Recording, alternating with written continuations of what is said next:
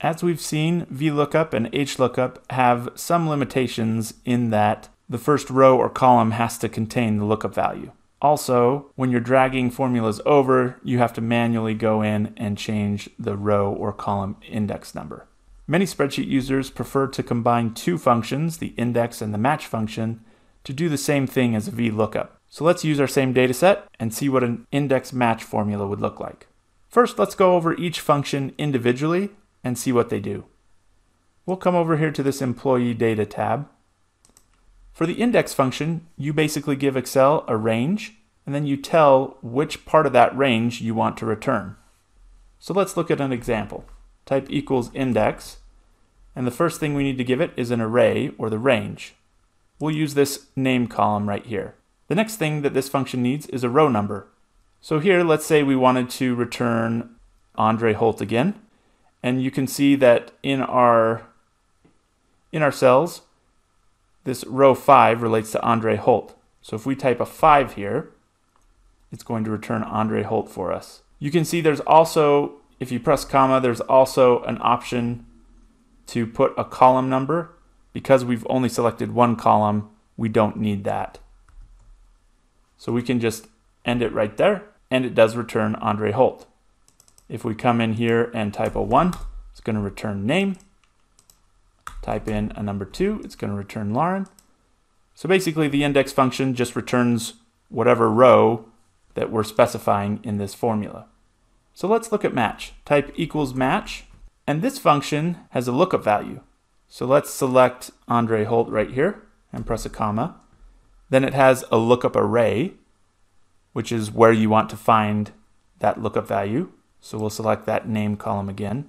And then like our other lookup functions, we have this match type. For numbers, you can do less than or greater than, but we want an exact match, so we'll type a 0 right there. When we hit enter, it returns the number 5. So what the match function does is it says, I want you to find Andre Holt, and I want you to tell me its position within the range that I select. So we're asking the match function to return where Andre Holt is in column B. It's returning a 5 because that's the 5th row in our column. If we click into here and change it to Lauren Fox, the match function will return a 2.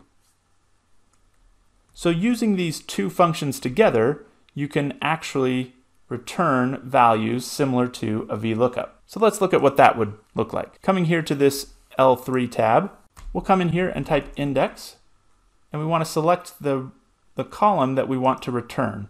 So we'll select this name column right here. As we discussed, the next thing that we want to give this function is a row number. Instead of typing an actual number though, we're going to type the match function, so that this match function will return a row number, and then that will feed into our index function. So with our match function, the lookup value is going to be back on this L3 tab, and we're going to select the employee ID. Remember, this is the lookup value that we had on our VLOOKUP as well. For the lookup array in our match function, we'll come back to this employee data tab, and we'll select column A. We only need to select column A because that's the column we're using to look up that employee ID. And then, like we discussed, we have this match type. We're going to type a 0 so that it is an exact match. And we'll finish off those parentheses. And what do you know? It returned Andre Holt. So with an index and match combination, you actually don't select an entire table. You select the column you want to return and the column that you want to look in. So let's come over here and lock some of our cell references. Again, we always want that to be in column A, and we always want to try and find employee ID in column A in our data. But we're going to leave this column B unlocked. If we press enter, we get Andre Holt, and then if we drag the formula over 3 columns, you'll notice that the column changed as well. So now we're returning column C, which is birthday. If we format this for dates, it'll show the birthday. And then this column D is the department. So one of the main advantages of index and match is that you can drag formulas over without updating a column number.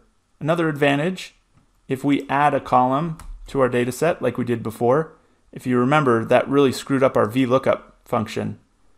But it didn't screw up our index and match because Excel automatically knew that what was column D before has changed to column E, and it updates that formula automatically. So let's undo that and go back here. And now we can just simply move this to the department and double click. And now we have our index and match giving us the exact same options. Index and match tends to be a little harder to conceptualize, which is why a lot of people still rely on VLOOKUP. But as you can see, there's a little bit more flexibility with an index and match, so it might work better depending on the data that you have.